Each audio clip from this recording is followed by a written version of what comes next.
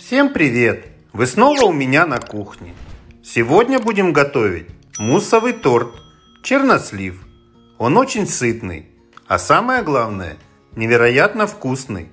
Я покажу вам пошаговый рецепт приготовления этого вкуснейшего праздничного тортика. Начинаем с приготовления коржа. Берем 2 яйца и взбиваем миксером.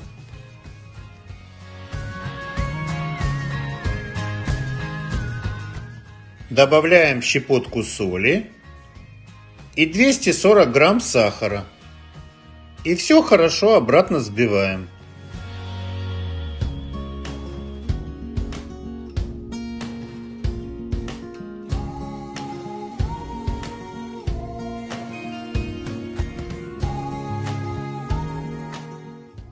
Выкладываем в емкость 20% сметану 240 грамм.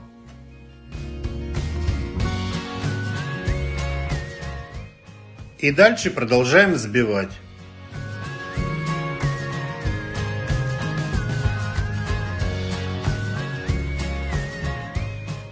Теперь добавим 2 чайные ложки разрыхлителя для теста. И все хорошо еще раз повзбиваем.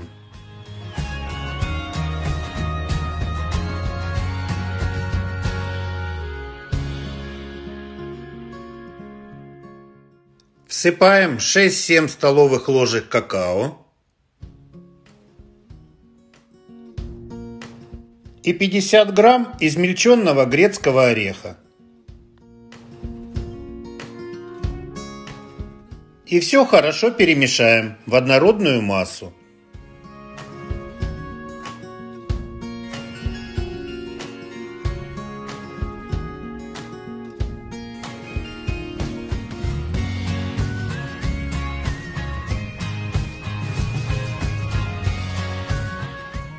Теперь добавим 150 грамм просеянной муки. И все хорошо перемешаем.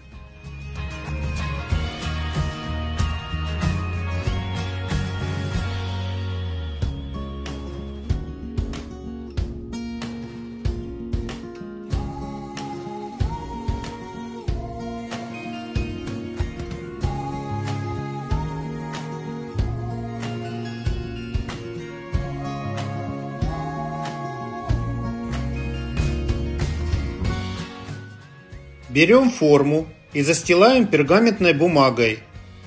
Выкладываем тесто в емкость и разравниваем его.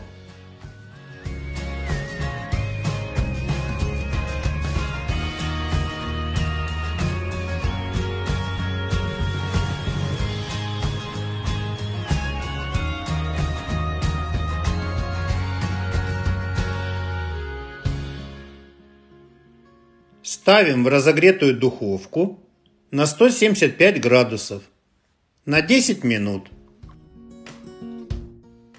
Когда корж испекся, даем ему остыть до комнатной температуры.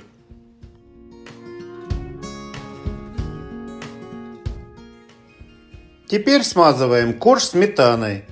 Достаточно 3-5 столовых ложек. И ставим в сторону пропитываться.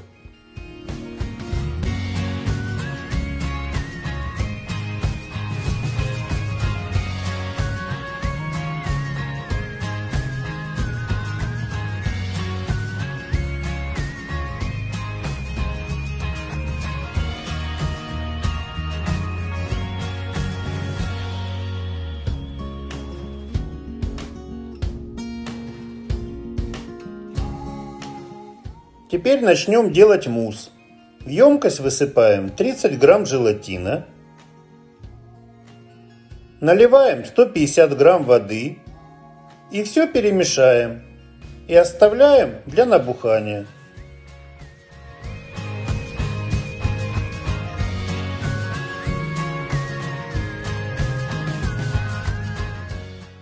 Минут через 5-7 ставим на маленький огонь. И слегка размешиваем, чтобы он растворился окончательно.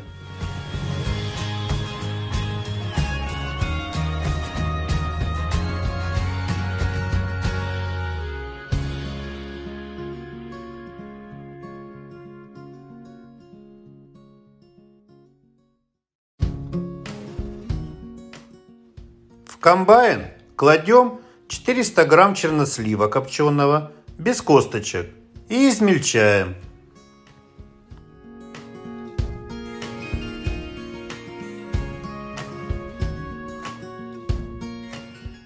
Туда же добавляем 150 грамм сахара и 700 грамм сметаны 20%. И дальше все перемешиваем.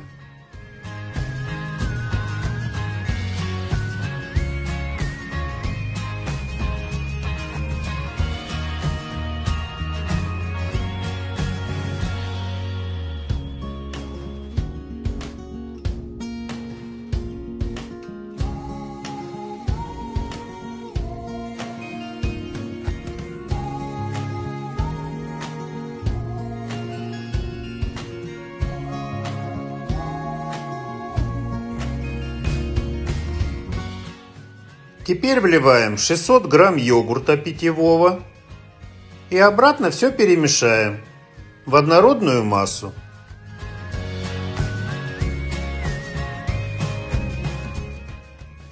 Теперь добавляем 7 столовых ложек сгущенного молока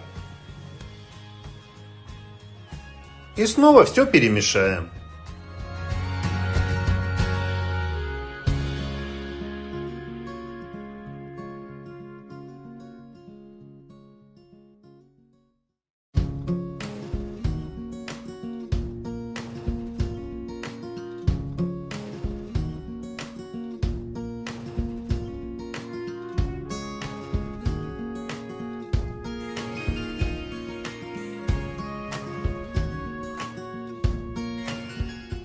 И в конце в наш мусс вливаем подготовленный желатин и все хорошенько обратно перемешаем.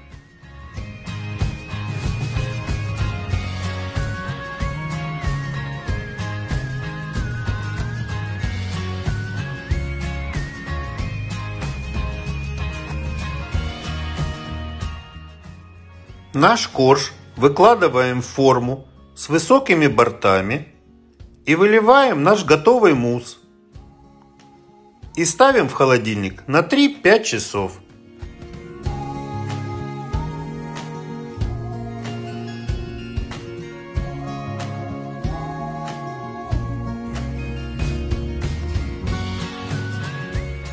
Растапливаем 100 грамм шоколада с 30 граммами сливочного масла. И этой глазурью покрываем наш торт со всех сторон.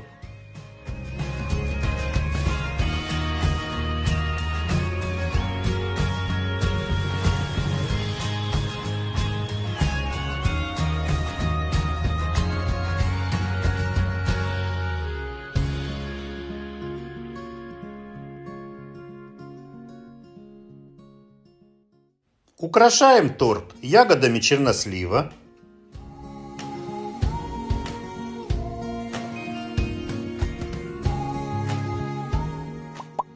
И посыпаем миндальной крошкой. Наш муссовый торт чернослив готов. Поверьте, он безумно вкусный и сытный. Ваши гости будут еще долго помнить вкус этого торта. Подписывайтесь на мой канал, ставьте лайк и не забывайте звонить в колокольчик, чтобы получать уведомления на новое видео. До новых встреч у меня на кухне.